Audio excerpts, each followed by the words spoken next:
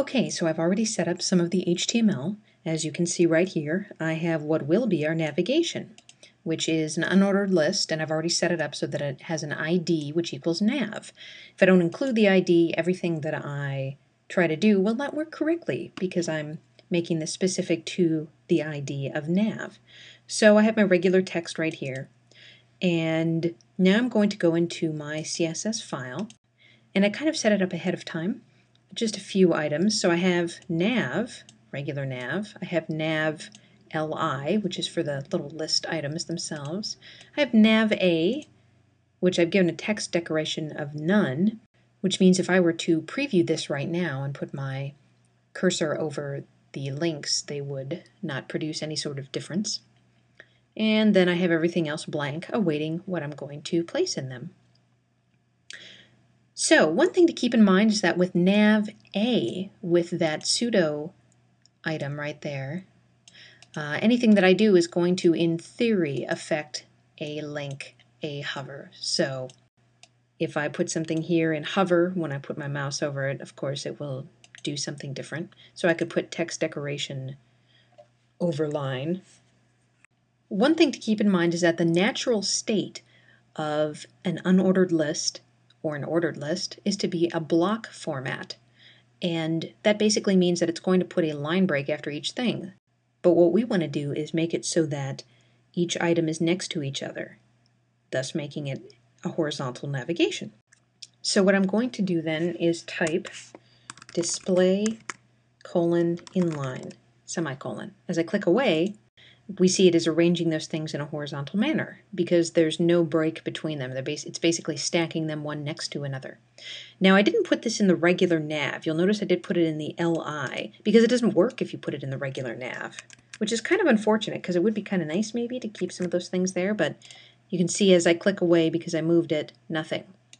Well, that's okay because we can just go ahead and put that in the LI and then it's fine. So now that I've done that, what I want to do is make these a bit more interesting so that they stand out from one another and are really more like navigation rather than just a line of links. I'm going to add a background color. Let's see, how about gray? Semicolon. That adds it to all of those items. The text itself is pushing up right to the edge of the box.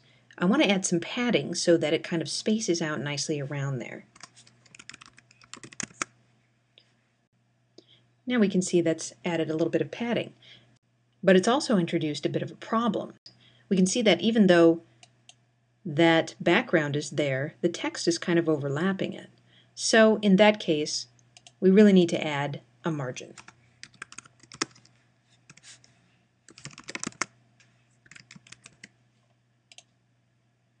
But nothing happened. Well, that's kind of one of the quirks here.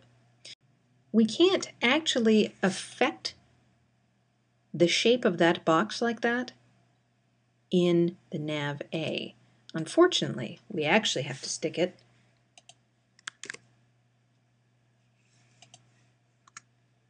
right in the nav box itself. I know that seems kind of anti-intuitive, and maybe it is. Actually, it definitely is. But it is one of the things that works. I'm actually going to go ahead and make this 20 pixels to move that down a bit more. It's okay to have space between stuff. In fact, it's preferable. You really don't want to have things squished together. Sometimes if you know you have written something correctly, it could just be that you have it in the wrong place. So don't be afraid to kind of move stuff around a little bit. For instance, had you put the display inline somewhere else, maybe it wouldn't have worked quite right if you'd have dropped it down and put it all the way in the hover. So it's okay to move things around. Experiment for science. Anyway, now we have run into the problem of this is pushing right to the top of the page, and we want to give it a little breathing room up there.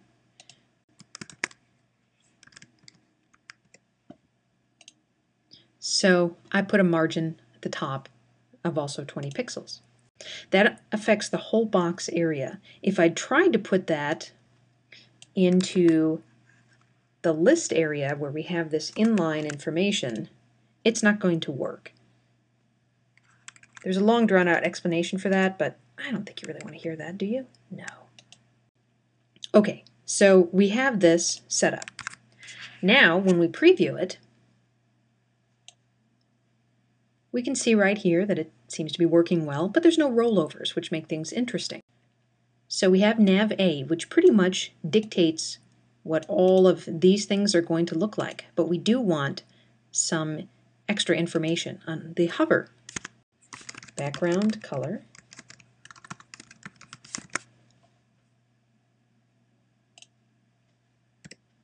Now as I roll over, it's very obvious what I have my cursor over. Neat. But there's some other fun things that we can do too, such as get rid of the space between here and add a border. Did you know you can actually add negatives to things? It's true. Notice as I click away, even though you have -2, basically it's deleting 2 pixels off the left side.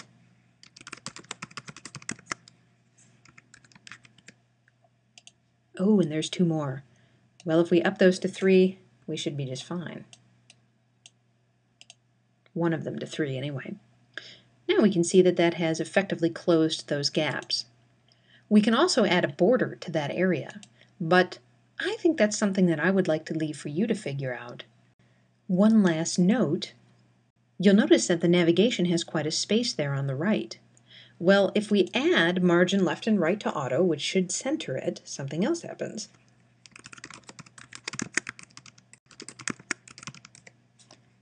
Nothing. Oh no, what do we do? Well, that's because we actually need to set a width for this nav area. So I'm going to say 600 pixels. Notice that it moved it over. Now, here's the thing. If I make it smaller than the actual content, then we start to get some funky things going on. So that's something you're just going to have to eyeball, frankly, or do some maths. I'm sure there are a lot of videos on that if you need some assistance.